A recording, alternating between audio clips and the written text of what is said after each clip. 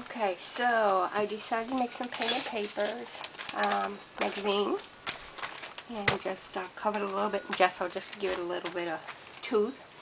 Now I'm trying to find out what colors to use, and I had this like leftover paint, like you know when you get to the bottom of the tube, and it comes out, but you get really low on it, and it's just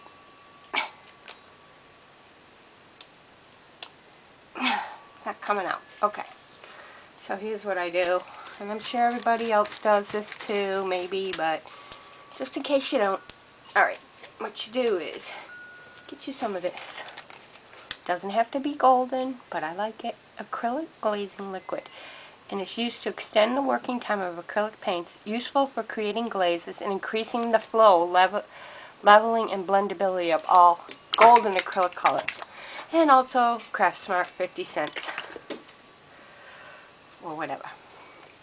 Okay, so I'm just going to put a little bit in. You can always start low because this determines the thickness of your paint too. But since I'm just doing a low coat,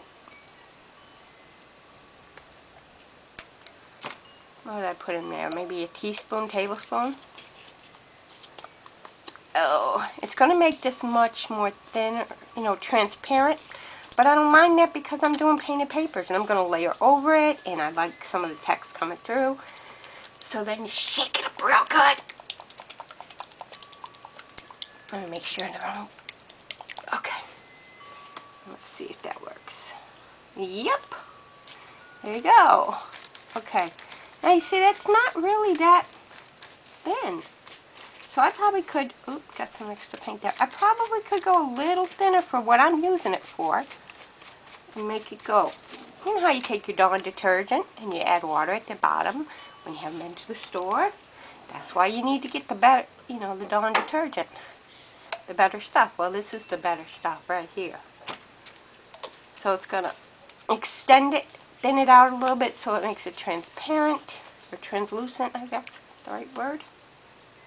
Oh yeah, it's pouring out of there now.